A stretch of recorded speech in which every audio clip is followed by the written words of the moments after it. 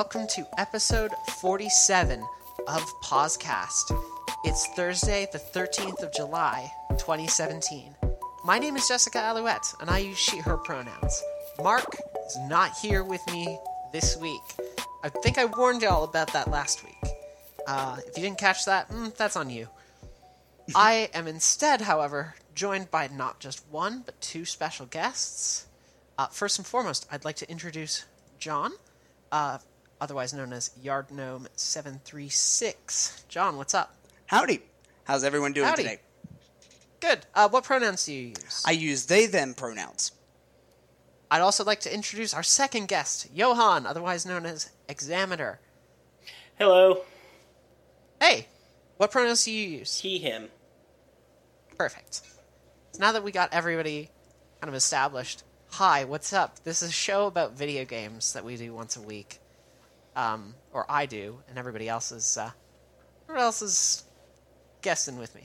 It's nice to have you guys here this week. I have actually been on every single episode, just in very minute moments. I've been hacking into your computer and clipping myself. I forgot that you ghost produced all the episodes. I'm sorry, that's my bad. That's perfectly fine. I like to stay behind the scenes. It's so easy to forget. It's so easy to forget that you have a ghost producer, but I've got a ghost producer. I forgot. I am, in fact, a producer that is spooky. Wait a minute, you do some, music stuff, too, don't you? From time to time, yes.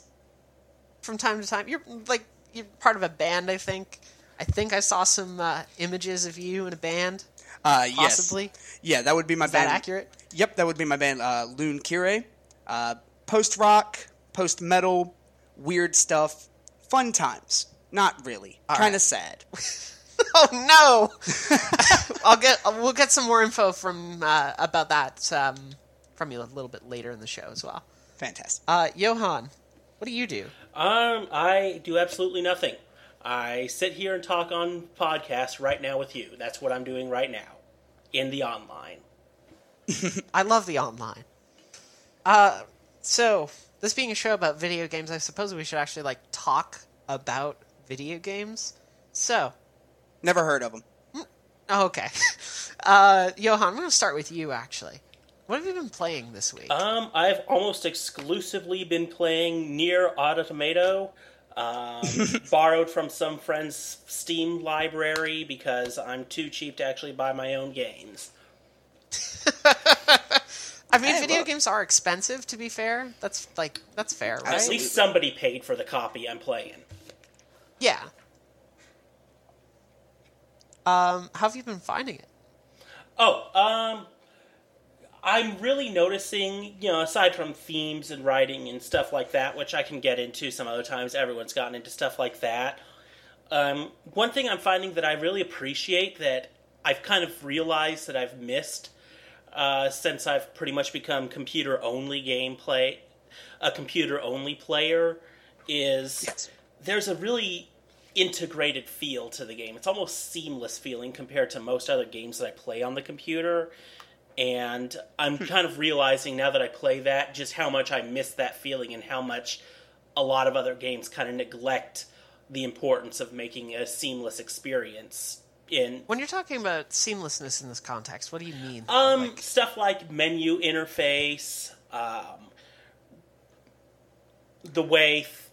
mainly the way the menu and the UI sort of blends into a cohesive experience instead of menus sort of feeling set apart from the game. For instance, a good example is in, say, Skyrim. The UI, when it pops up, will often look, for some degree, a bit different than the world around you, in a sense.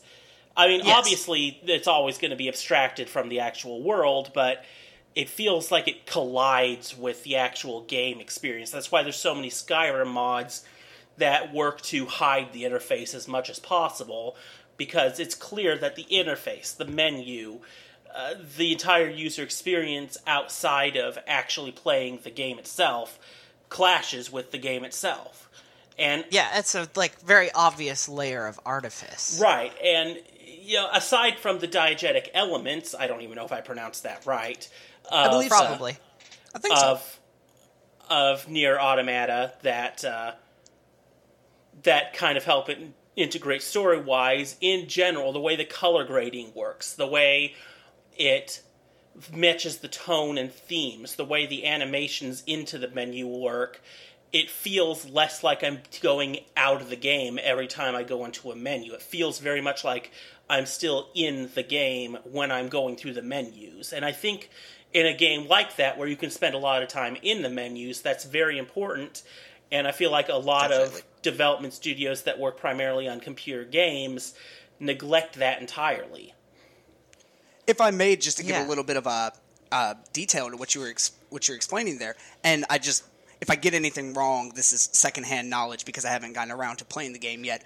One of the things that I understand is like your upgrade system is done through like these upgrade chips, and upgrades cost points, and you can go so far as unequipping parts of your UI to free up inventory space, or to free up space for points for your upgrade. You can actually go even further than that, like, because everything in the game is considered a chip, including like the central OS of your characters, which if you remove, you die. Absolutely. Like that is a fantastic touch, and I think that is perfectly what you were discussing there. Just the cohesion, the dedication to it is incredible. There's another thing that's really like interesting in Nier's UI as well, is that like the setup process, like choosing all your settings and like is this volume fine and all that. When it guides you through all those settings, it's in the context of an in-world like scenario. Yes, like the menus all feel like they are part of that experience rather than the separated thing that is so typical of games like Skyrim and whatnot.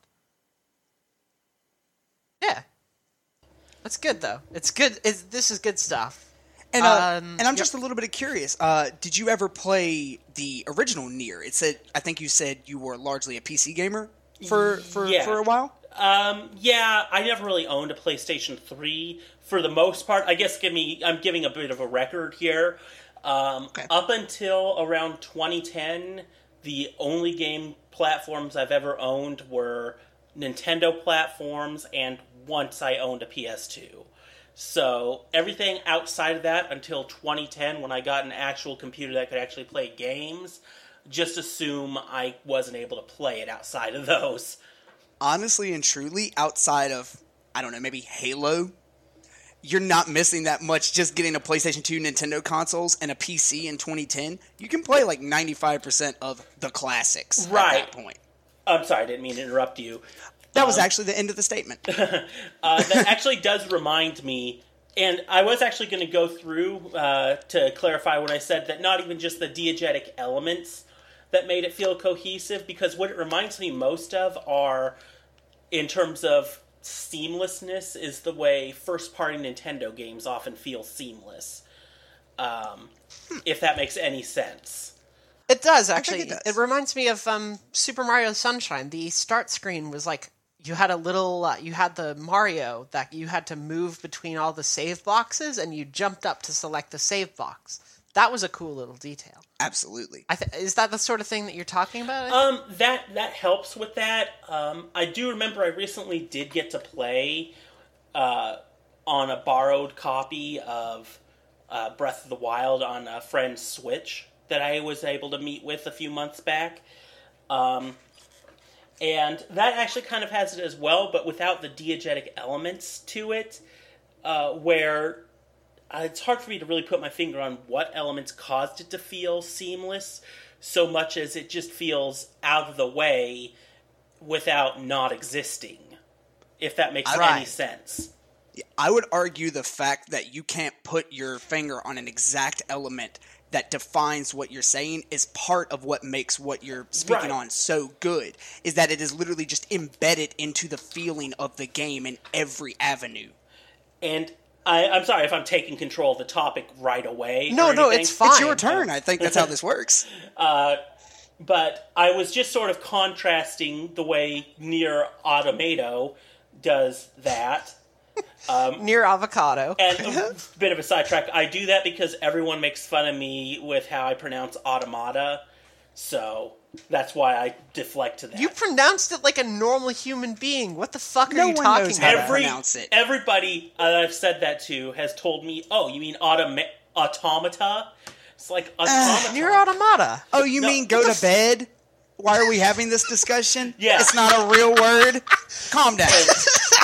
That's Fuck. But yeah, I was just realizing, and I can also say it gives you a surprising, not the best depth in settings tweaking that you can get compared to other, PC games. Yeah. But I'm not used to, because when I get that sort of UI experience, I'm sort of used to not being able to tweak things. So I'm at least I was a little bit surprised at how well the settings side of the menu was.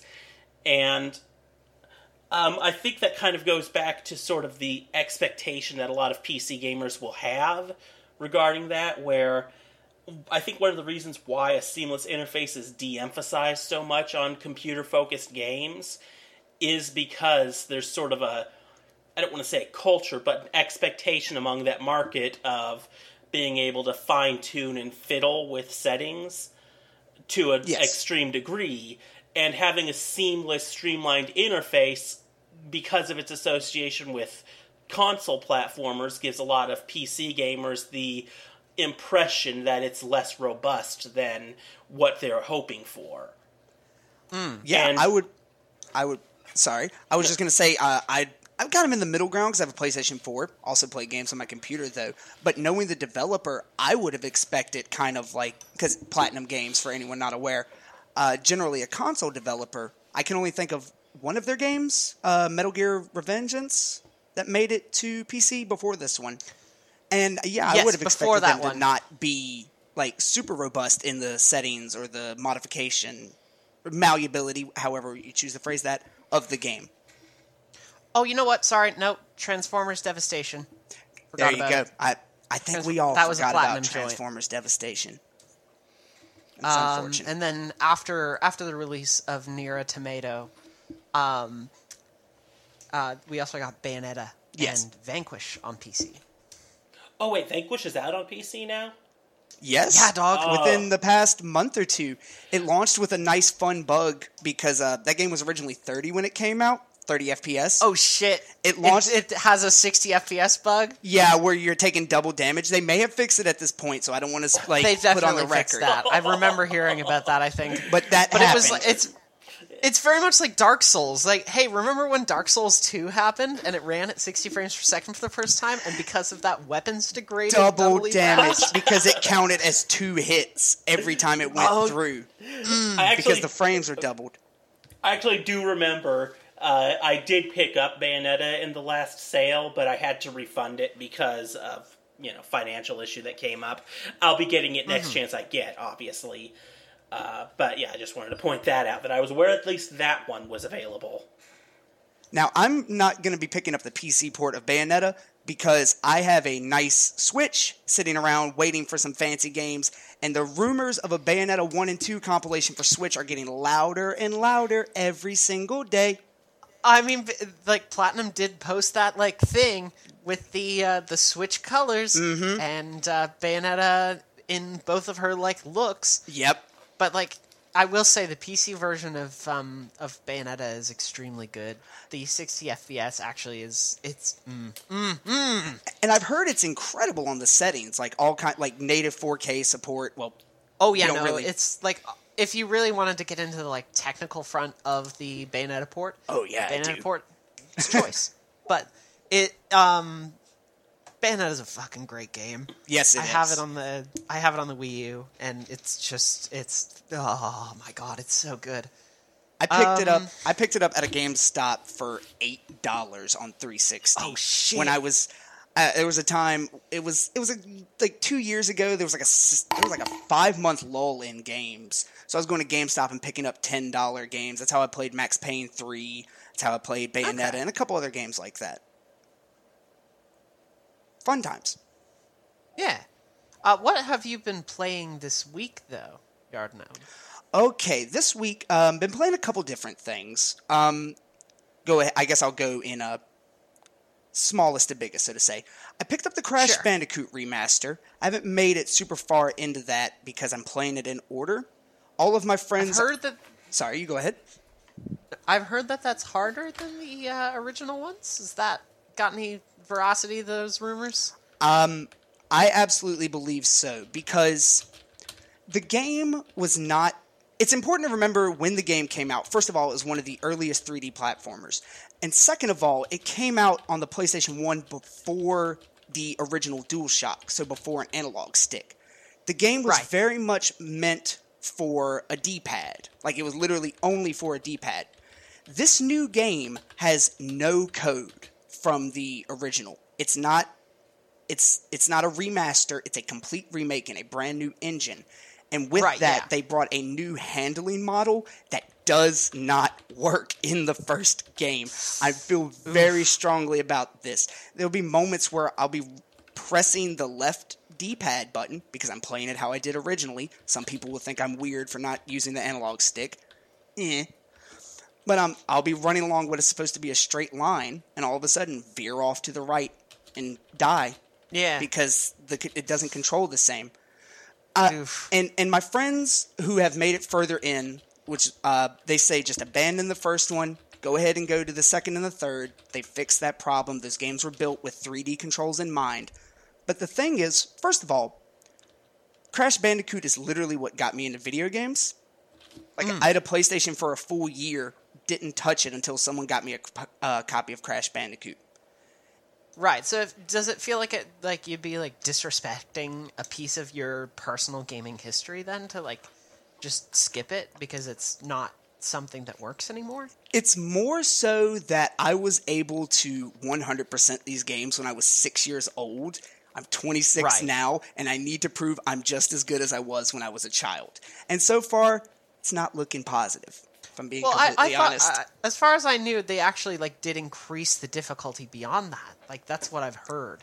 I could be wrong. No, in fact, to give you an example, in the original Crash Bandicoot, when you wanted to collect, there were crystals for finishing the level, and then there were also gems for you had to hit all of the boxes in a level. But what made it much harder in the original game is that you had to do it all in one life. If you died at all, even after hitting a checkpoint, you had to start the level over.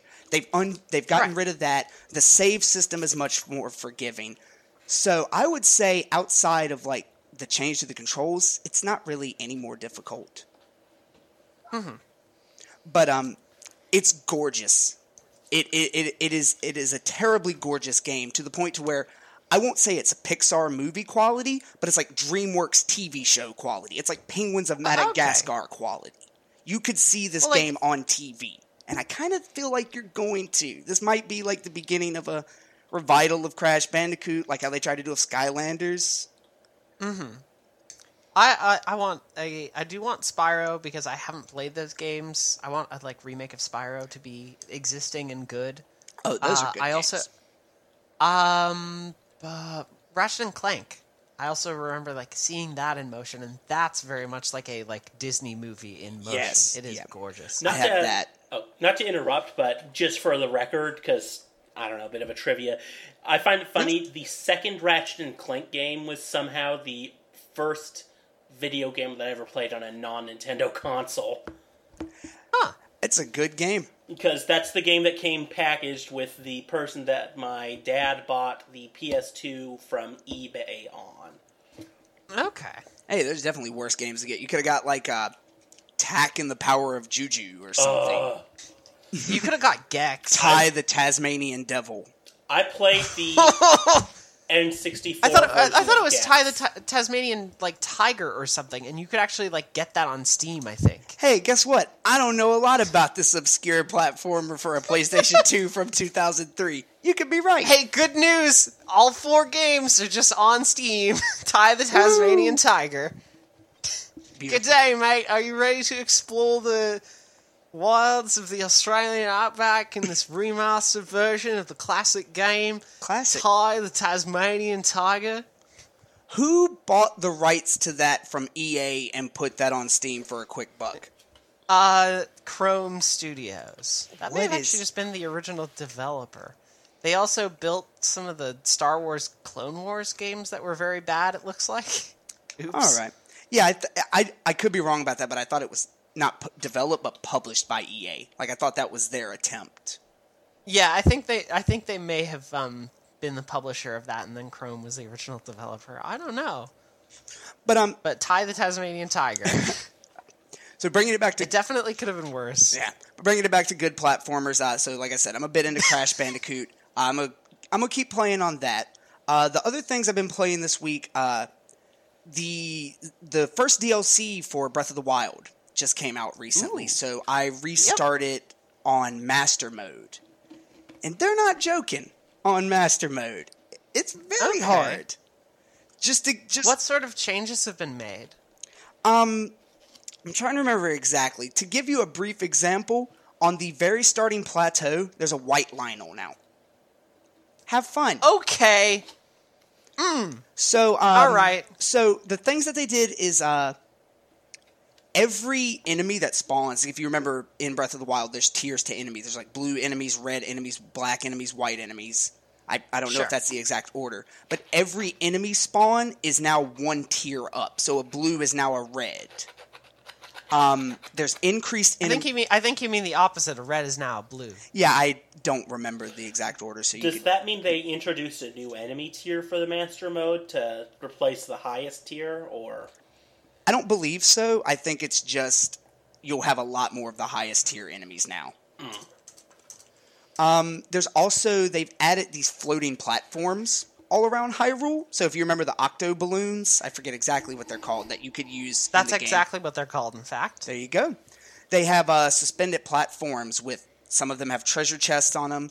Most of them have enemies with all kinds of fancy lightning and fire and bomb arrows to make your life a lot harder as you're crossing bridges. Enemies see you from a lot further away is something I've noticed as well. It's just a lot harder. It's a lot harder. But I'm enjoying it because I beat Breath of the Wild with about 130 hours put into it. And by the time I got to the end of that game, or even like the back third, I'd gotten pretty good at playing it. I don't want to call it easy by any means, but I'd gotten pretty good at playing it. So the additional challenge for me is really nice. And the other feature that they added outside of some like collectibles throughout the universe, like you can get Tingle's outfit, and all of the NPCs look at you like you're a weirdo if you're running around in Tingle's outfit, which, as they should. But they also added in a multi-tier dungeon called the Trials of the Sword, and without getting into too much detail for anyone who's concerned about any level of spoilers, I want to be respectful of that. You go to a special place with a special item, and it lets you enter these trials, where the game strips you of all of your items, and you have to work with what you go in with. And I think it's like 45, maybe 50 floors of increasing difficulty of wiping out enemies and surviving encounters with literally what you can find and the powers that you go in with. Terribly fun. I haven't made it past like level 10. Yeah, I've heard the new dungeon is quite a lot. I've heard it's a lot. That is definitely a way to put it. Capital A lot. It strips you of all your stuff, right? Like it's like Eventide Island. Exactly. I didn't want to go into too much specifics, just out of my own personal concern. But yeah, it's just like Eventide Island. When you step foot in, you're stripped of all of your armor, all of your food, all of your weapons, everything except your runes. Okay. So if you have the upgraded bomb runes and stuff, you'll still be able to keep those. Yeah, and the game kind of time gates it. I'm not exactly sure when you would unlock the ability to go in there because I'm loading the game from a final save. But it seems like it time gates you to a certain point where it's not going to let you in there, probably before you have all of those upgraded runes. Okay. So yeah, I've been messing around in that. The other game I picked up was I've been playing Warframe. A bunch of my friends have gotten into that because they announced a big content patch coming out towards the end of the year. And it's just Destiny now. It's literally just Destiny. They've introduced a massive open world. It's Destiny now. It's Destiny. It's Destiny. But that's okay. If you wanted Destiny, you could play Destiny, though. The movement in Warframe is incredibly fun. Like, the whole aesthetic they're going for is, like, fast ninjas, and it nails that. There's all kinds of, like, bullet dodging and sliding and jumping. It's fun. It's fun in a really grindy, mindless way. Don't really have much more to say about it. Sorry, can't talk. Don't really have much more to say about it than that, but I'm enjoying my time with it. But the thing I've been spending the most time with is Battlegrounds. I've been spending a lot of time with that myself. Ooh, just this morning, less than 24 hours ago, I pulled off my first solo victory, and I have never felt more alive in my entire life. It is potentially my greatest accomplishment ever. That may speak ill of me, but I don't care. That's fair. It is an absolutely incredible game. I've won 1 solo match, 2 duos, and 2 squads, and yes, I am bragging on record. Everyone talk about how good I am. No. Hey, I won a squad game on my first night. Like, I got chicken dinner in my second game. Wow, that's incredible. Ever. Wow, we need to partner up some.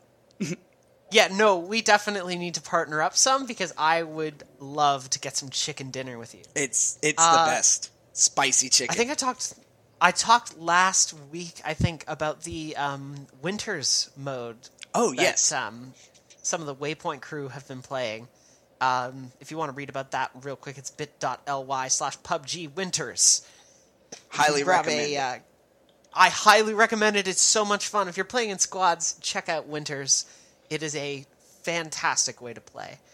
Really good at generating some awesome stories as well. Like, this game is so good at, like, generating those big, long, kind of epic stories. I hate using the word epic, but I'm going to have to use it here. It's just... It fits. Just because the internet has overblown it doesn't mean that you don't get to use it in times when it's genuinely applicable. And that is Battlegrounds. Yeah, no, it does make for some really, really epic stories. Just because the best. It has this... Oh my god. It's genius because of the pacing. The pacing is what keeps Battlegrounds genius. Yes. Like, it's the biggest thing that it's brought to Battle Royale as, like, a game genre. I think, I haven't talked about this on stream. PUBG is going to be around for a long time, I think. I don't have any real concerns about its, like, long-term sustainability at this point. Yes. I don't either. Because the thing about it is, one, it's, like, geniusly designed, and two, like, Battle Royale is a thing that is, like, very much in our culture. Yes. And it has been for a grip. Like, the Hunger Games, the actual, like, Battle Royale book and movie. I only just recently found out that there was a book. I only thought there was the, like, Battle Royale movie. Do you know about the sequel movie? No. It's not good. Okay. So we don't have to acknowledge that, but we can acknowledge the, like, cultural impact of Battle Royale and the, like, we understand how this game operates. Yes. At this point, and it's all variations on a theme. Battlegrounds has nailed this to the ground and has this, like, genuinely incredible pacing to it. Absolutely. It makes it so much fun to play. So have you discussed much of the history of it? Not to get too much into detail, because I haven't. No, let's get into some detail. What do you know about the history of PUBG? So here's the perspective that I bring to the game. The titular player unknown, he's much more known nowadays. His name is Brendan Green. The very first incarnation of this game was a mod for DayZ when it was an Arma 2 mod. So there was... Oh my god, it's like, it's a mod on top of... It's Inception We are mods. in Modception. Yep. We are in Modception. There you go. But once DayZ was spun off to its own thing, Brendan Green took the concept to Arma 3, which has had a burgeoning community, but just due to... First of all, Arma it's a military sim. At the end of the day, Battle Royale mods, and almost any mod, is asking things out of the Arma engine it's never built to do. For example, jumping is not a thing that it natively exists in Arma. To have jumping in Arma 3 Battle Royale, Brendan Green had to mod it into the game. And it's hilarious because there's no jumping animation for when you're unarmed. So when you're running around with no weapons, when you jump, literally in the span of a single frame, you go to holding an invisible gun that you sail through the air with, and then when you land, you go through a whole animation of putting your invisible gun away, because the game has to do that in terms of its own logic. Huh. Yeah. So but having said all that, just the fact that it was a game fundamentally, like, it was a game in an engine that it was fundamentally not built to work in. It's had a fantastic community. That's where I got my beginning playing these types of games. In fact, the entire reason I picked up Battlegrounds was not because, and this is going to sound a little maybe hipster ahead of the curve here, but it's not because I saw my friends playing it, but it's because I'd put hours and hours into Arma 3 Battle Royale, and I saw Battlegrounds, and it's like, oh god, that's a functioning version of the game? I have to go get it. They actually, they use the Arma 3 Studios mocap studio, I believe, now to handle some of the animations. So, like, Bohemia Interactive, who make Arma 3 and all of the Arma series, actually just has lent PlayerUnknown's Bluehole the mocap studio. Did you know that Bluehole is the studio behind that MMO Terra? Wait. What? Yes. They've put out 3 games. They've put out Terra. They put out, and I'm going to be a little maybe harsh to the game. I honestly don't know that much about it, but it basically looks like Terra, but it's a Diablo clone. And then Battlegrounds is their 3rd title. Huh. Quite a repertoire, right? That's a very weird repertoire. Honestly and truly, yeah. I just got curious about the developer one day, went to their website, and saw that's what they've made. I just assumed Bluehole was whatever name that PlayerUnknown gave to the studio. That, you know, because yeah, honestly, same. Nope, it's a pre-existing studio out of South Korea. In fact, that's where he lives now. And if I didn't know about PlayerUnknown's Battleground, I would have assumed Bluehole was a nickname for Ubisoft. I would have assumed. Nah, I was gonna make a goof here, but nah. I think you just did, and I think we're all gonna process it silently. Listeners at home, you can have that one. We have that one, and we'll just move on with our lives. Yes, let's absolutely just move on as fast as we can without thinking too much about the Bluehole. Oh my god! So that was the worst way to phrase it. While we escape from PlayerUnknown's Bluehole. Sorry. Oh no! I'm stuck in the Bluehole. Listen. The circle. That's actually its name. It's PlayerUnknown's Bluehole. It's constantly closing in on you. We are getting into the deep lore of Battlegrounds here. This is the deepest lore possible. It's the deepest Bluehole. God damn it! I hate it. I'm sorry. The crater in the middle of the Bluehole. Delete this episode. Wait a minute, we're live. Delete the internet. I have to hang on. I've opened a command line and I am entering delete twitch.tv. Okay, it's gone. We're good. Problem solved. We did it. Crushed it. But that has been my video game experience over the past week or two. Is mainly Breath of the Wild, some Warframe, and Murder.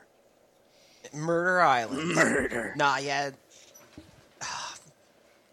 PlayerUnknown's Battlegrounds is very good. Yeah. That's the thing. It is a terribly fantastic game. I recommend to anyone, even if you're not a shooter person, this game operates on levels that you've probably never experienced in a game.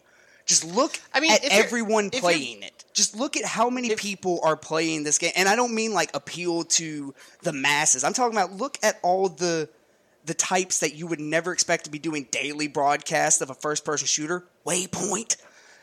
And they're loving it. There's something to be said about this game. It's far beyond... It's more than the sum of its parts. That's exactly what I want to go for there. For some extra context regarding what you were talking about there, during the most recent Steam summer sale, which it's the summer sale. This is like the second biggest sale of the year for Steam.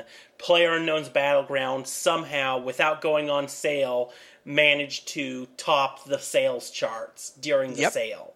And I'm pretty sure a bunch of that comes from people who were waiting for the sale, assuming it would go on sale, and they saw it was at full price, and they were just like, well, I'm not going to wait for it to go on sale. And I mean, it's only $30 to begin with. It's not even a full price title.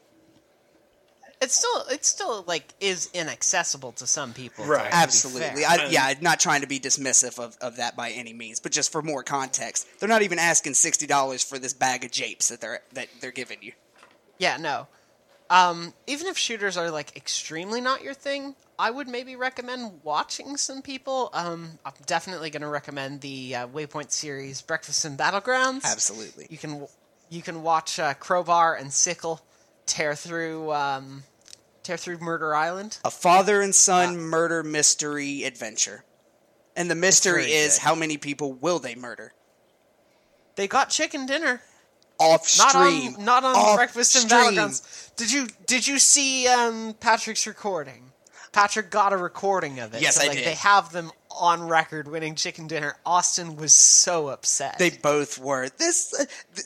It's hilarious hearing the mixture of their utmost joy, because correct me if I'm wrong, but it's the first victory for both of them.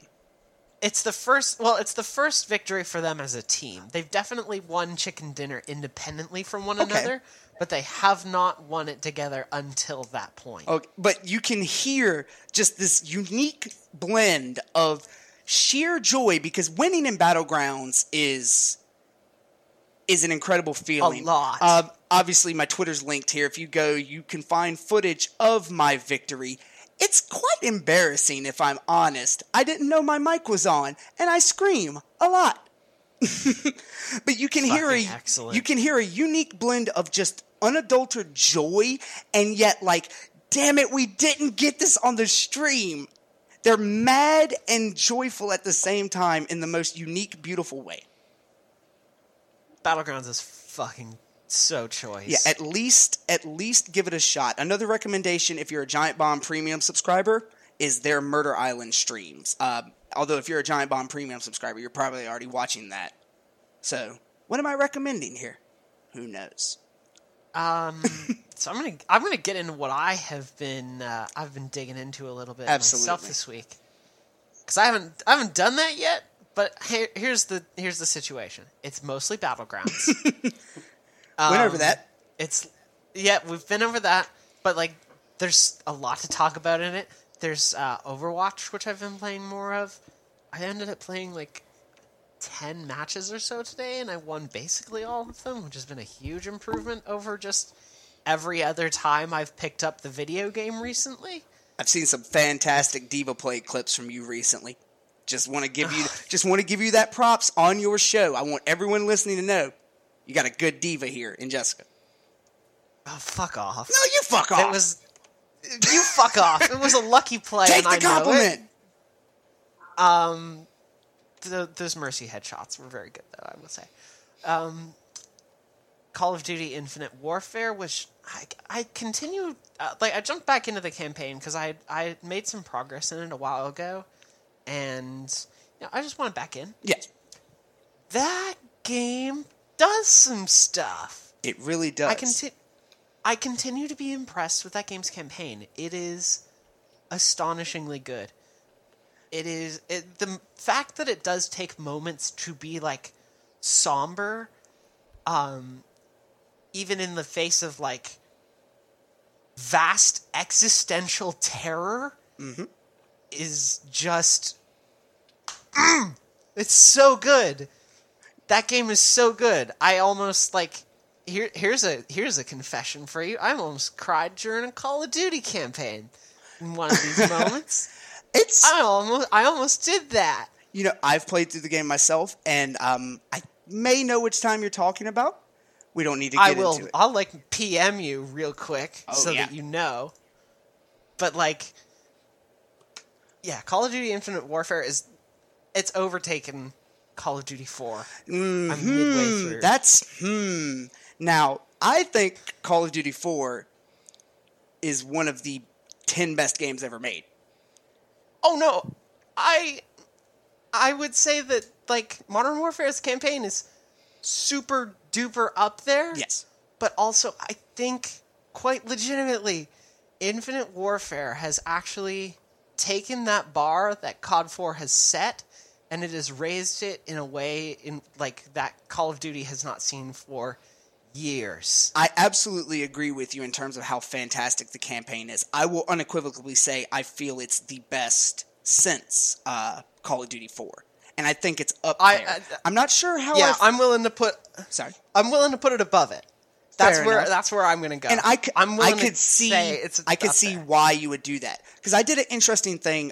Target did a buy two get one free sale on games last year, and I picked up Overwatch was one of them, but that's inconsequential to the story. I picked up Titanfall 2, and I picked up the collector's edition of Modern Warfare. Or not Modern Warfare. I picked up the collector's edition of Infinite Warfare, which also came with Modern Warfare Remastered, which for sure. is the people that would go on to make Titanfall 2. Because even though Infinity Ward is still the same studio, it's not the same people.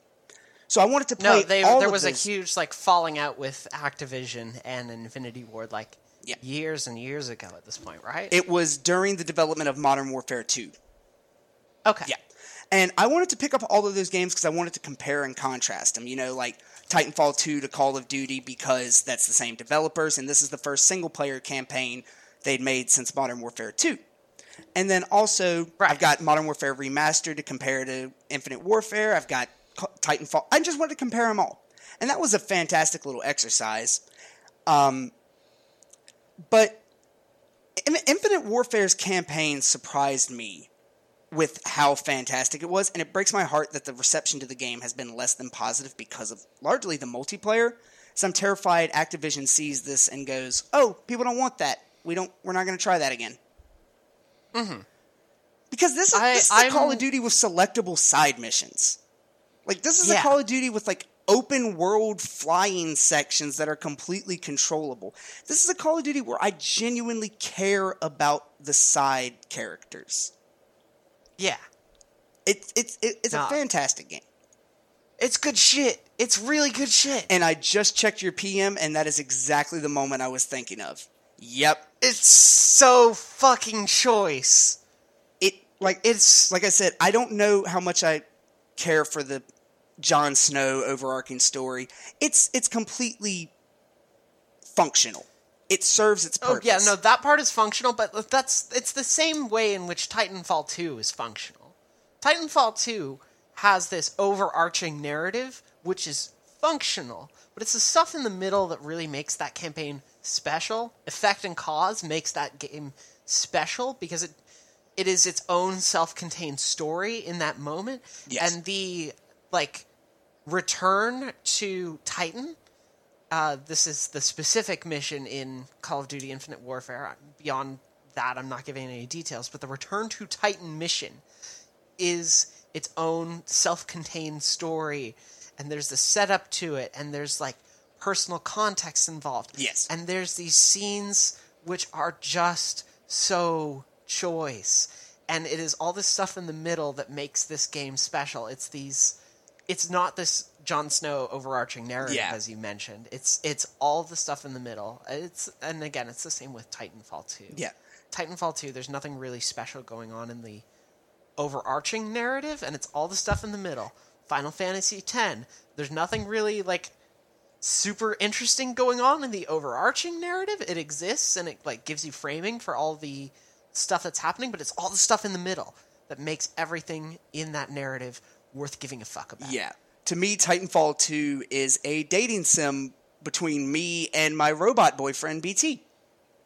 And that's accurate. And in the multiplayer, it's a dating sim between me and my robot wife, Tone. You're one of those Tone players? I've been playing Tone since launch. I was playing Tone before anyone knew she was overpowered, and I don't play Tone how most Tone players play her. I play her up close and aggressive. So, I know what you're going to say. Shut up about my robot wife. She was absolutely overpowered. I'll fight you in a Ronin any day. I will throw down my particle wall, and melee you to where you literally can't get through my shield. Fight me, IRL. Meet me. 1v1 robo-duel. Name the IHOP parking lot. That's the only place that I can fight. It's like Highlander, except the opposite. There's no quickening involved. Well, it is in my fights. I don't know what you're doing. The other thing I've been playing this week has been like I finally ticked a game off my list that I've had on it for like, no joke, 5 years. That's a bit of a shame.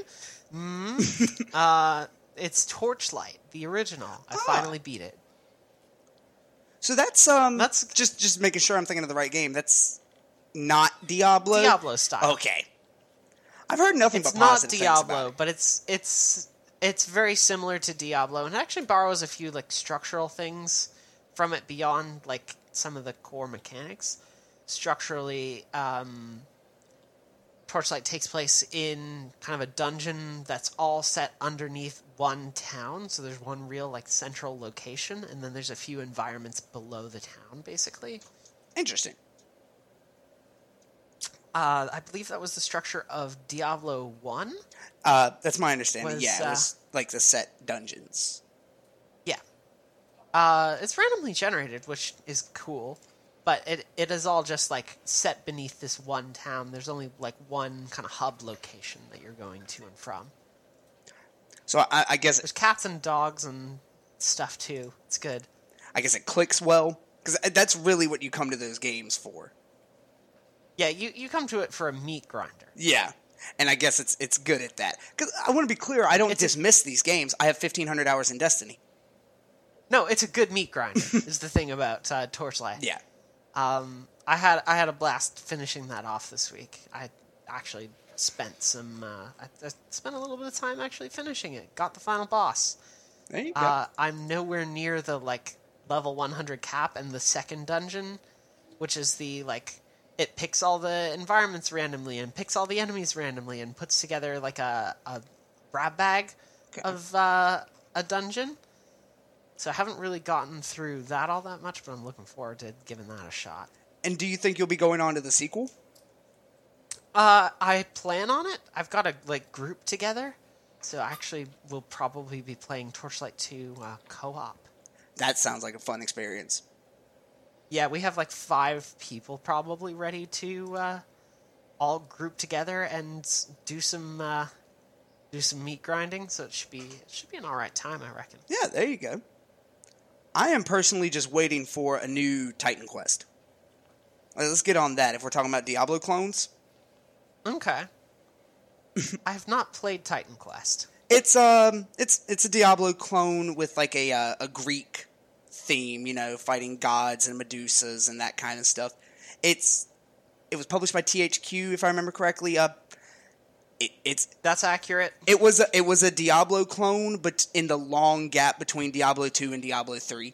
That's a lot of what led to its notoriety, but I don't want to dismiss it because it was a completely good game. It just didn't have the highest aspirations. Mm-hmm. I feel like I'm talking down on it. It's fun. No. I don't feel like you're talking down on it. You're being honest about how you feel. Like, yeah, hey, it's maybe not got the loftiest aspirations, but it's filling a gap that was like present for people. Yeah, I think Grim Dawn was filling that as well. Like, people were after a Diablo 2 style experience after Diablo 3 was not what a lot of people were expecting out of that. Yeah, and then Grim Dawn was like, oh yeah, I'm going to fill this gap. And then Titan Quest would have been something like, we're going to fill this gap in a unique and interesting way. Definitely, because a lot of Diablo style games will fall into that trap of just wanting to be Diablo, but necessarily with a different wrapper. Like it'll still be about those dark dungeons, and there'll be demons and Overcast. Yeah. So just the change to like the Greek pantheon is in and of itself somewhat refreshing, because it was a kind of a time and place game. I don't know how much I would recommend it to someone now, because you probably just either go play Diablo 3 now, that it's in a good state, or you go play Torchlight 2, any number of other titles. But if you like those kind of games and you're looking for something, I could recommend it. Mm-hmm. I still want to play a bunch of the old like CRPGs I've got sitting around in my library. Like I've got the old Fallout games, and I've got some of the old like Infinity stuff. Like I have the Baldur's Gate, Arcanum, and more recent, like the more recent stuff like Pillars of Eternity. I have all of these sitting around in my library, just kind of waiting to be played, and I do want to get around to them at some point. Is Planescape Torment on that list? I believe I have that on GOG, and I just haven't made a shortcut for it. But yes, Planescape Torment is on that list. I do not have the enhanced edition of that. That is, like, to me, either that or Fallout 2 are the penultimate versions of those CRPGs. Either that, maybe, or like I don't know, the new Shadowrun Returns was pretty good. I have some thoughts about Shadowrun Returns. All right. They're not good. Oh, completely fair. Okay, I'm getting into this, huh? I mean, Shadowrun Returns... One of the biggest problems I had with Shadowrun Returns... I'm going to be quick about this. One of the biggest problems I had with Shadowrun Returns was that Shadowrun Returns' first entire act is just, like... It's the setup for, like, deranged mental patient bullshit. That's definitely true. There's no counter to that. You're absolutely right. It's one of the weaker points. Like, it's extremely, extremely bad, and it's, like, 6 hours of that game is the setup for just some, like, it's an escaped mental patient. Woo! Imagine how scary that would be in real life. Watch out, everybody. Very valid complaint. It's bad, is the thing. I don't recommend Shadowrun Returns. I don't, just because, like, that first act is fucking insufferable. The second act definitely, like, makes notable improvements, but by then it also, like... Why do you want to go through the first act? You could just not. The thread... Yeah, like, the thread also, like, feels very, very loose by the time that you reach that point. Like, the second act seems to go into an almost unrelated section of anything. So, like, Returns feels like this really disconnected narrative that, because that first act is so weak, it makes it fucking impossible to recommend. By the way, I just confirmed I do, in fact, have a copy of Planescape Torment. Nice. GOG. I haven't got around to playing it, but I've heard good things about Shadowrun Hong Kong. I've heard it's better than Returns. I have another... There's another Shadowrun, too, I think. Dragonfall. Yes, that's right. That was like the expansion for Returns. Yeah. How was that? Did you play that, Johan? Yeah, the Harebrained Schemes Dragonrun games are really like the only... Or Shadowrun games are pretty much the only games of that general genre that I kind of tolerate, if that makes any sense. It's just... it's normally not my style of gameplay. I'm not very much in the point-and-click style. I'm very more focused on action-y games. I get bored easily otherwise, and it's not a criticism of games. It's just, what I'm into. Personal preference. It doesn't gel with you. It's just, I guess, the way the newer Shadowrun games, especially the second and third, Dragonfall and Hong Kong, mechanically, those work really well with me compared to every other game in that general genre that I've played. So can I ask you a question about why that might be? Why? Or go ahead. Oh, XCOM. Are you at all familiar with XCOM? Because like the mechanics of these newer Shadowrun games are basic. It's basically a very light version of what XCOM does. Right, and I have played the XCOM game. I like the XCOM game, but I struggle with the logistics side, half of the new XCOM games, I should say. I struggle with the logistics side of things. I'm not a numbers person in games. So I take it you don't do Fire Emblem as well? No, I do not. How about Valkyria Chronicles? Have you given that a shot? Yes, I do. I have been playing through that. I think that one has just enough of a... not necessarily action-y, but direct feel to it that I can stomach it, and I enjoy it. It's more real-time oriented, isn't it? Right, kind of. I really like how it was a very interesting hybrid of turn-based and real-time play. That sounds appealing to me, definitely. Yeah, and I really like how it turned out. Yeah, it's like the combat uses a turn-based model. Like, you move, and while you move, enemies can shoot at you for like really, really light damage. So if you're moving in front of an enemy, you're going to be taking some hits, so you've got to use cover and stuff like that. And then when you fire, they stop firing. You have the opportunity to actually aim and take your shots. And then that unit's turn is over, and you use like a command point. You can move them again and make them do multiple moves in one turn, but they use gradually more command points. So it's best to actually like make full use of all your units. The characters are really charming. I really liked the bit I've played of Valkyria Chronicles, and I should go back to it. Also, it's gorgeous. It's got like this beautiful, beautiful watercolor style to it. Is there some supernatural element to that game? Because for some reason my brain keeps yelling werewolves at me right now, and I don't know where I'm getting There's that no from. werewolves as far as I can tell, but there is like some anime bullshit. Definitely some anime bullshit. I mean, There's 100% some anime bullshit. I don't know where I got werewolves from then. I don't know. Can I talk to you all about some anime bullshit? Absolutely. I've been watching some anime bullshit. What you been watching? I've been watching Ajin Demi-Human. I am not familiar. Tell me about it. Okay. It's a Netflix series about... Netflix original? Yeah, it's a Netflix original series. Okay. It is... basically these... I don't know how to fully describe the Ajin, but these... I'm going to say things. That feels bad, but I'm going to say things. These things called the Ajin have been discovered kind of like living among humans, and they can't be killed, is the thing about them. All right. And so when an Ajin is discovered, because they're still relatively new to the world, governments are on the hunt for them. And, you know, there's been footage released in this context of, like, the government performing experiments on the Ajin by killing them over and over and just watching them resurrect and trying to figure out how that works. Sounds about right so far. It is an utterly fascinating series so far. Really great characters, interesting animation style. It's using full 3D models and then animating them in such a way that it does just still look like hand-drawn anime. The soundtrack is incredible. It's a really, really great series. I actually would recommend checking it out at this point. Be wary. I'm early into the first season. There is definitely some scenes which depict...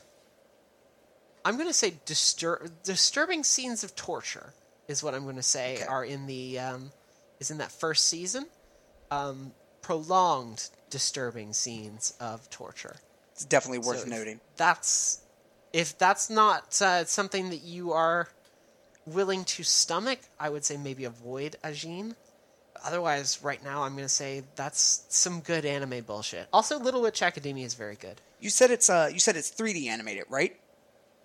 Yeah, it's like 3D animated. Is it the same studio, or is it similar to that? I believe it was Knights of Sidonia that they have on there? I believe it is a different studio from Knights of Sidonia. Okay, because I'm definitely interested now in at least taking a look at it, because I have no problem with the concept of 3D animation in anime, but I think a lot of studios do it wrong because they try and animate it exactly the same way that they animate on paper, including stuff where they animate dialogue scenes at lower frame rates than they animate, say, fight scenes. A dialogue scene could theoretically be as low as 6 to 8 frames a second, while a combat scene will be up to the full 24 that film typically will be. Right, yeah.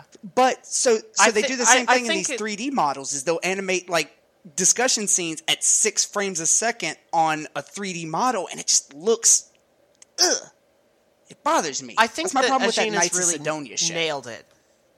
I think Ajina's really nailed it for what it's worth. I haven't watched Sidonia. I do want to check it out, and I also want to check out Blame. I've heard good things about Blame. And like I also mentioned, Little Witch Academia. That the series is out. Little Witch Academia is really good. I've heard good stuff about that. Yes, it's so cute. God, it's so cute. I think the last anime I watched was I watched the first season of Attack on Titan. Oof, doof. Yeah, that's. I didn't. My friend kept putting it on when I was in the room. It was one of those things where like I'm passively observing it. I never sought it out. Right. I stayed in a hotel room a couple months ago, and Toonami like marathon through a bunch of JoJo's Bizarre Adventure. So I've watched like half of the dub of that nowadays. JoJo's fucking sick. I love JoJo. JoJo. I want to watch more JoJo. It was wild. Yeah, no, it's buck wild. It's such a good series. It was fucking wild, what I saw. Like... I wrote okay, actually, you make your point. I've got a thing I gotta pull up. I'm thinking about I was literally just gonna ramble on just a slight bit more about how JoJo's fucking crazy. He hit that man with a steamroller. Oh, God. Muda, muda, muda, muda. Okay. What you got for us? So I got the thing. I got the thing I wanted. Here's a question for both of you. Yes. Do you guys have a genre of media that's like really hard for you to get into? I don't really care that much about TV shows, honestly and truly. No, I'm just meaning anything, like sci-fi, fantasy, like that sort of like specific narrative genre. I definitely struggle getting into fantasy. So, Same. like, it can feel really stuffy.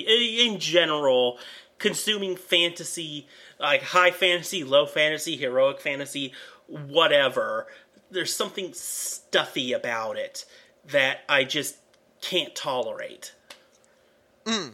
At a certain point... No, what were you saying? I don't know if I have genres that I specifically feel any kind of aversion or a hard time getting into. Definitely generic high fantasy. Anything that feels like it's sniffing Tolkien's farts way too much. It's just boring. That's a great way to describe exactly what I'm talking about. It's like every high elf is the same, and every goblin, and every dwarf, and I know how this is gonna all go. Everybody read or watched Lord of the Rings. Have you heard of the high elves? Have you heard of the high elves? Oh, those are incredible. That man is a champion. Have you seen the newest one that came out like a week or two ago? The way shit! Is there a new one? Backwards in the water. It's exactly the same. Please send me a link to this I can like have a look at this immediately. Absolutely. Someone pointed out to me because he jumps in a pool, he's completely dry before he jumps in the pool. That was the first take. He did that in one take on the first take because he's an absolute champion. God damn. I'm sending this in the group right now. Oh, I just had it looked up myself. Okay. There it is. I'm just going to Oblivion wait for a reaction. Yeah, I'm going to let you have this. Dead air is good for radio time, right? People like when you don't talk. This video's about 30 seconds, folks. People can hear it. Oh, cool. Okay. So it's not dead air. Yeah, I felt a little awkward with dead air. complete dead air. But that's good. Yeah, you'll notice he was completely dry. He did that on the first take. Jesus Christ.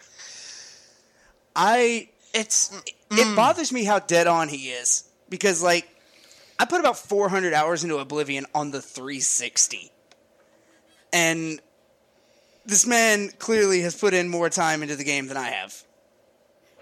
The voice acting chops are real. He's got it memorized.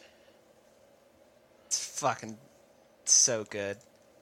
Watch how he just shows. It's interesting. Watch how he shows up as a voice credit in the next Skyrim remaster. Oh God. The next Skyrim he's gonna show up in remaster. like he's gonna show up in one of the like fan projects that's like, oh yeah, we're gonna put the Oblivion map inside of Skyrim. It's like, sure you are. It's never coming out at this point. I love those conceptually. Like, I remember when I was younger, and I'd get excited when I'd see for Grand Theft Auto, back when San Andreas was the newest game, we're putting all of Liberty City from 3 and all of Vice City in, and they never finished, like you said. It's just too ambitious. No, yeah, like, it's Skywind. It's never going to finish. I'm sorry, guys. I love it conceptually, though. I absolutely understand the drive to do it. No, yeah, totally. I think that's fantastic, but I don't know that there's long-term kind of sustainability in those projects, not because of like a lack of audience or anything, but just because eventually people gotta make money. Yeah. I think the only time I've ever seen anything approaching that actually succeed and come out as a fully realized mod was A Tale of Two Wastelands, which didn't even do that quite.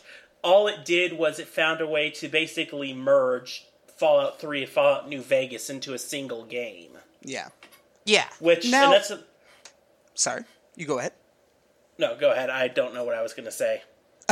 Well, I was just going to say, so we're not complete downers on the concept. Someone did pull this off somewhat successfully recently with Skyrim. They introduced a mod that brought Bruma from Oblivion. I'm trying to remember these areas exactly, but it brought in at least one region of Oblivion. It brought in new voice acting, new music, and it came out rather recently. Yeah, I think I remember hearing about this stuff. I'm taking a moment to try and Google it just so I can give some more exact details if I can come across it. Well, while we do that, I want to quickly hit on this. Yes. So, like, the genre of medias that we have like trouble getting into, like fantasy. Like, fantasy is my thing, too. Like, magic is cool, sure. Like, I love when magic takes the forefront. Like, Little Witch Academia is really cool because magic is very much the forefront. Yeah. And it's, like, fantasy slice of life, which is super duper cool. I love that conceptually. Oh, yeah, the idea that the world just exists with this and it's not, like, a weird thing. Yeah, but, like, a lot of fantasy design all just kind of comes together. Like you said, it's, like, people just trying to fucking sniff Tolkien's farts. Yeah, it's because... It's a lot of that. I think a lot of it is just because that is the prevalent cultural conception of these things. Like, to many people, there is no touchstone for an elf. And what was I... I was watching a YouTuber... Foldable Ideas. Dan Olsen, I believe, is his name. He was yes, that is, I believe, his name. He was streaming the game Too Human, which I'm not going to defend Too Human by any stretch of the imagination. But they have these... Sorry, can I stop you for a moment here real quick for a Too Human-related story? Absolutely. I was at Silicon Knights when Too Human was being developed. That's real. We're going to have to talk about this so we don't violate NDA on a stream in front of everyone. Oh, no. There's no NDA. I wasn't working there. Are you kidding me? I'm 22 years old. Wait, why were you... I visited when I... Oh, you're just there. I was visiting the studio. I was at Silicon Knights because it was the game development studio in the town that I was growing up in. It was the studio. It was the thing that existed because they were working on Too Human. And we were there and we got to see an early demo of Too Human. I remember that, and I remember thinking, oh shit, this Norse mythology shit's so fucking cool. And then I was like, I bet you Too Human's gonna be really good. No. Turns out it was a bad game, but like, I was there when Too Human was being developed. That's buck wild to me. Like, you literally can't own, well, you can own that game, but you can't buy that game. You can't sell that game anymore. All copies of it were supposed to have been destroyed. That, like... Shit. Yeah, because they sued Epic, claiming, like, oh, they messed us up with the Unreal Engine in order to try and sabotage the game to make Gears of War look better. This is 1,000% true. This is their claim, because originally... Well, Too Human has a long development history. Too Human was originally a PlayStation 1 game. No what joke. The fuck? It was like a detective game based in the future. It was like Minority Report. Then it became Then it became a GameCube game, and that's, I think, where the Norse mythology started dipping in. And then Silicon Knights, I don't know if they got bought by Microsoft or they signed some contract, but that's when it turned to a 360 game. They signed a deal with Epic to use Unreal Engine. worked on the game for a while, then announced that they weren't going to use Unreal Engine. They were going to use their own in-house engine. Then sued. I think that's the point at which I witnessed the game too. And then they sued. I think I saw it when they had it on their in-house engine.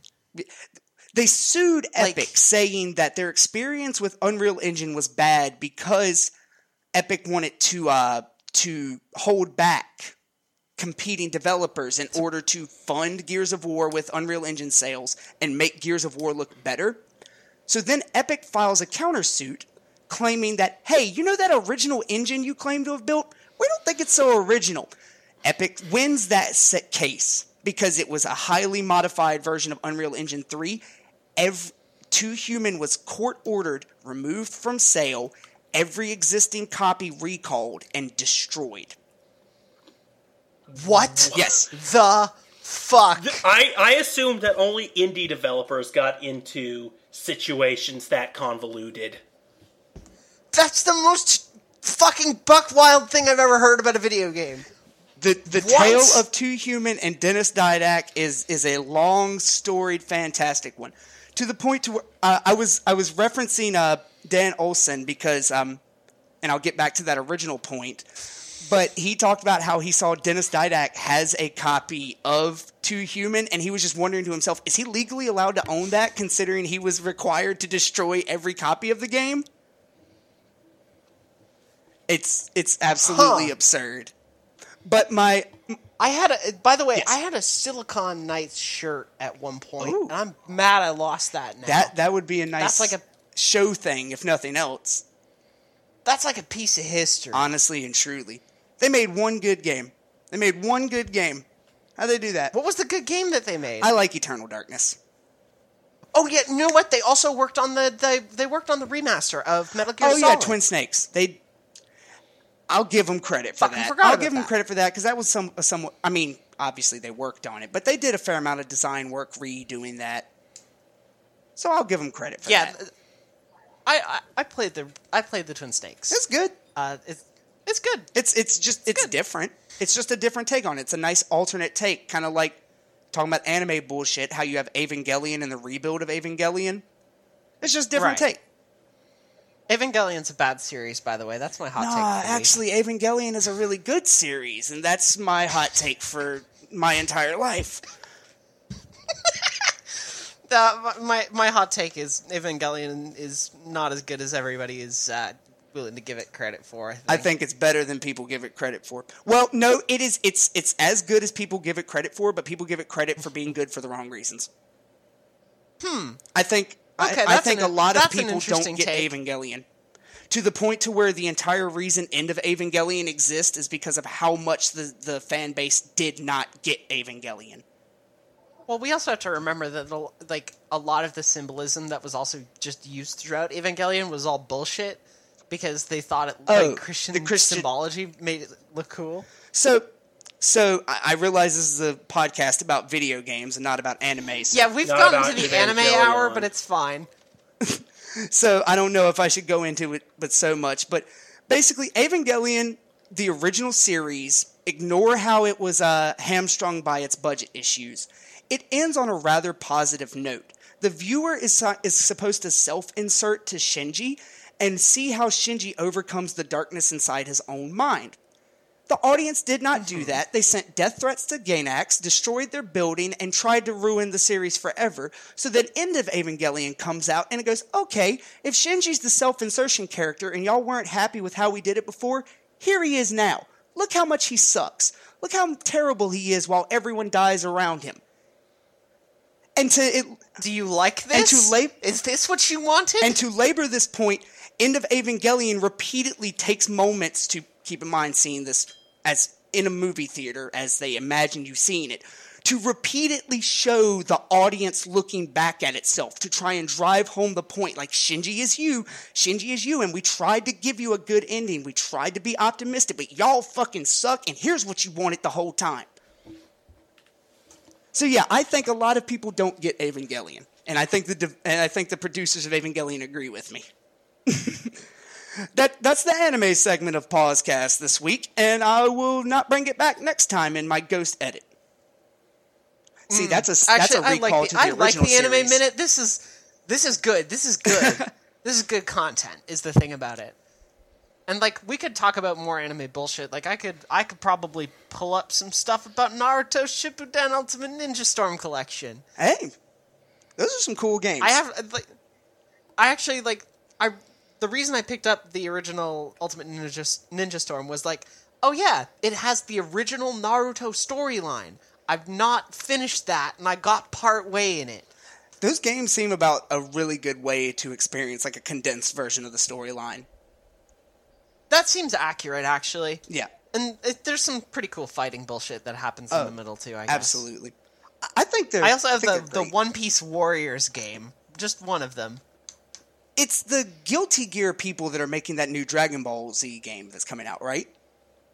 I think so. God, it looks so good. See, earlier we were talking... I had my complaints about anime, like 3D anime that tries to animate like 2D anime. The new Dragon Ball Fighters is an example of doing it right. That game looks like the TV show. Yeah, no, it does. It's absolutely astonishing what they've managed to achieve. Yeah, I'm incredibly excited about it. I'm more excited for that. Like, that's my follow-up to Marvel 3. I'm going to get that instead of Marvel vs. Capcom Infinite. Yeah, I've heard MVCI is actually not all that good, but also, like, I just don't like Marvel or Capcom all that much. Yeah. So, grain of salt, people. I've never been much of a fighting game player, but Marvel 3 got me really hardcore. I like that game a lot. I've never really, like, been too into fighting games. Like, yeah.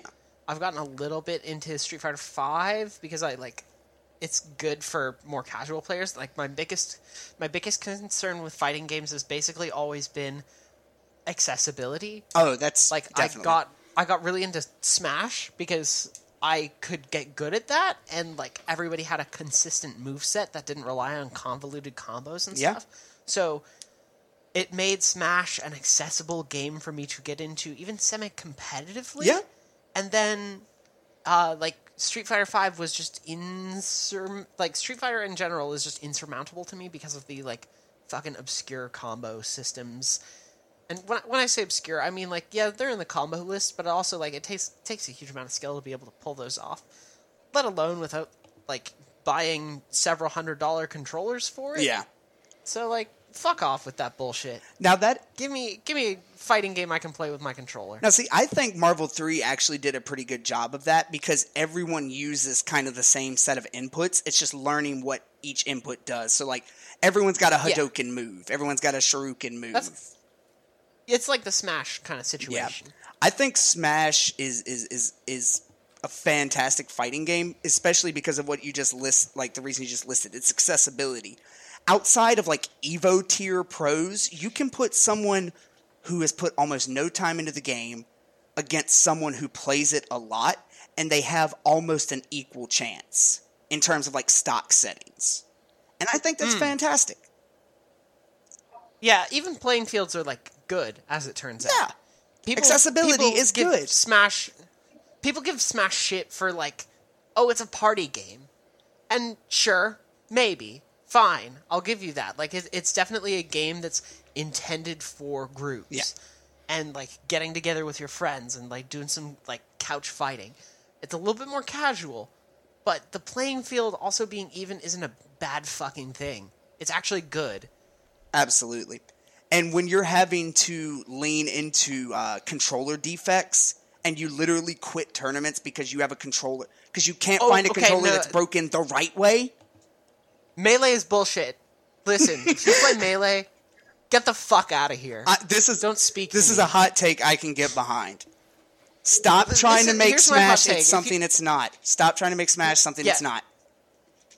Listen, you like Melee? Do you like playing it competitively? Fuck off. Get the fuck out of here. This is not my podcast. Leave the Smash community to like a better game like Smash 4, like leave it to that. There's an improved version of the game. I don't know if you've heard. Smash 4 is out. Brawl exists. Oh, you mean Project by M? the way, also. No, I mean Stock Brawl. Yeah. I like Stock Brawl better than Melee. Fuck Melee. Wow. Look, this is not my podcast. I don't have to own up to these. I don't have to deal with the consequences. You don't have to own up to that opinion. This is mine. My opinion is Brawl is actually better than Melee, and it has been the whole time. The subspace emissary also fucking rules. Don't at me. I thought it was pretty fun. It was a little boring, but I liked it. It's whack as shit, but like it's good. I enjoy my time with It's it. good. Oh, We've had some hot takes today. This has been good. This has been a longer episode than normal too. Like we got spicy. This is good. Hot takes coming through. Hot takes. All right, people. That's it for this. All right. Whatever this was. Thanks. A mess. It's a disaster every week. Trust me, believe me. As long as we had a It's good just- time, I think that's what's important. I had a Not the good time. listeners. This has been good. No, okay. Now, see, once again, not No. my podcast. I can say whatever I want, and you, see you. Leave call. No.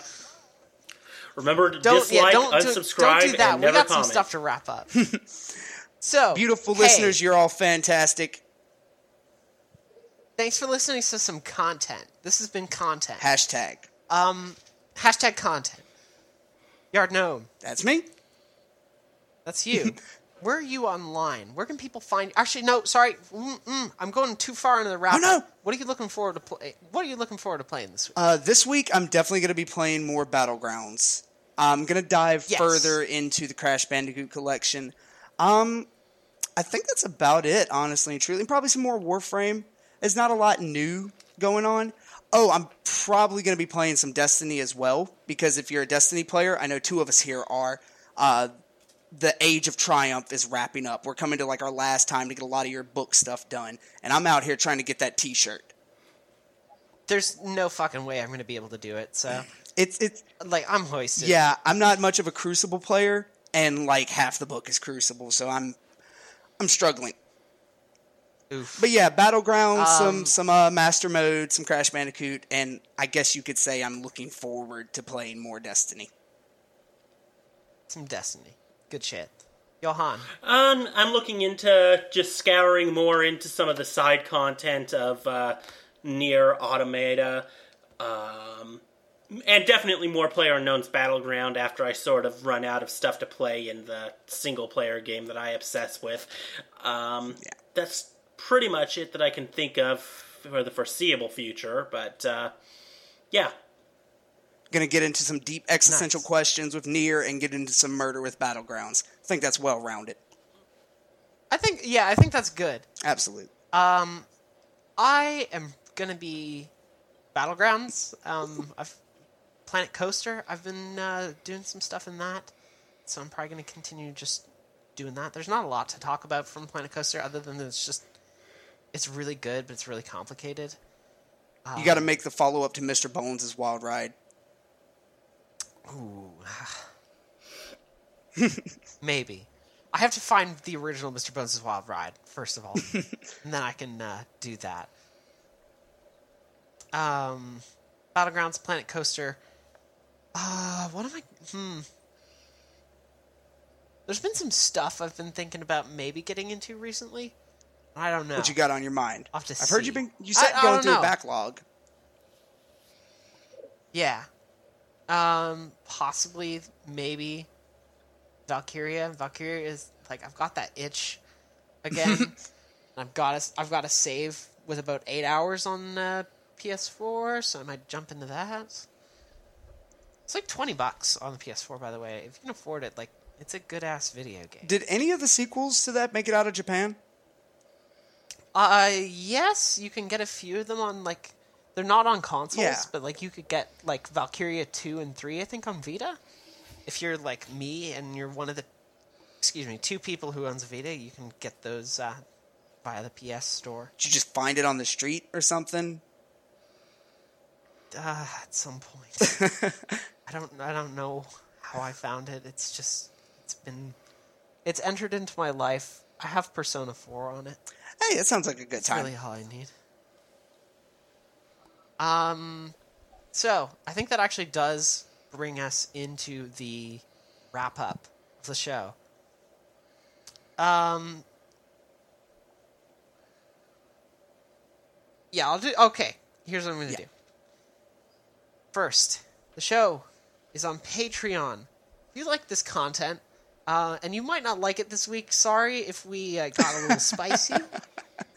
You might not like this content, but if you do like this content, thank you. If you would like to financially support this content, you can do so because we are on Patreon. We are patreon.com/PauseCast show or bit.ly/PauseCast will also take you there. And if I may real quick, support Patreon, like, give $1. And I'm not even saying, like, specifically to this show. If like 100 people gave $1 to all your Patreons, like, we'd all be living life out here. We got to redistribute the wealth, support what you love, and let's do well. Support what you love because it feels good, and also because we'll give you bonuses. Let's build, fam. Okay, let's build. Thank you to our patrons who exist in this world: Noah Holmes, Ash Yee, and PD. Thank you for your support of the show. It means a lot. We are elsewhere on the internet. Facebook.com/PauseCast Show. Tumblr.com, we're PauseCast Show. That's pausecastshow.tumblr.com. We're on iTunes, bit.ly/pausecast-iTunes. If you're listening on iTunes, please give us a rating, give us a review. It helps us out a lot. And it also makes me feel good to read the reviews. I get an email about those occasionally, so thank you very much. Oh yeah, and we're mostly on Twitter. Twitter.com/PauseCast Show. I'm on Twitter as well. But first, Yardgnome, where are you at? Where are you online? You might find me on this thing called the internet. On Twitter or Tumblr are my most forward-facing social medias at Yardgnome736. Can you say that again just for the stream? You cut out a little bit on my end. Yeah, you can find me at Twitter or on Tumblr at Yardgnome736 if you want that hashtag quality good content. Quality good content. Mm-hmm. And Johan, where are you at on the internet? You can mostly find me on Twitter at Exameter. At Exameter. Yeah. And you can find me online at CockatielCutie. You can no longer find me at bird.school. I'm going to work on something new for bird.school, but I've retired my Tumblr this week. Just wasn't getting a lot out of it, so I've actually gone and retired. It's probably for the best. Probably. I'll figure out a new use for that URL. I might get my writing. Yeah, that's a good URL. Don't just sit on that. Yeah, I can't just sit on bird.school. Are you kidding me? Fantastic. It's such a good URL. What else is good? I don't know what else is good right now. We have YouTube archives of the show. It's on my YouTube channel for now. And we're just, like, YouTube and Twitch are kind of an experiment for PauseCast still at the moment. So we're continuing to, I'm continuing to work on that and see where we're at. You can find those on YouTube if you have any interest. It's just these past few episodes. Full archives forthcoming at some point, possibly. I don't know. We'll see. Maybe that's a Patreon goal. Nah. Maybe. Yeah. Maybe I can. I don't know. Huh. You got me thinking. All right. That's going to do it for us, I believe, this week. Do you have anything else that you guys want to pop in? Any last closing thoughts before we head off? Join the Democratic Socialists of America. That works for me. I can endorse that message. Yeah, join your local DSA chapter. And if you're not in America, join some other socialist organization. I'm sure you can find something. Industrial Workers of the World. If you're in New Zealand. Oh, IWW, okay. Fantastic. You can also get involved maybe with prison abolitionism. No Pride in Prisons. Check them out. That's great. No Pride in Prisons is very good. Absolutely. As it turns out. They're an NZ-based organization doing some quality fucking work. Thank you for listening to the show. Thank you for listening to the Marxism section. I can't help it. The show as well. I can't help it. It's in my blood. Gotta push out that propaganda right at the end. Seriously. Yeah, it's so good. Follow me online for more. That's it. Yeah, follow us for some dank socialism. All right, that's going to do it for us. Thank you very much, and we'll see you next week. Peace. Bye. Bye.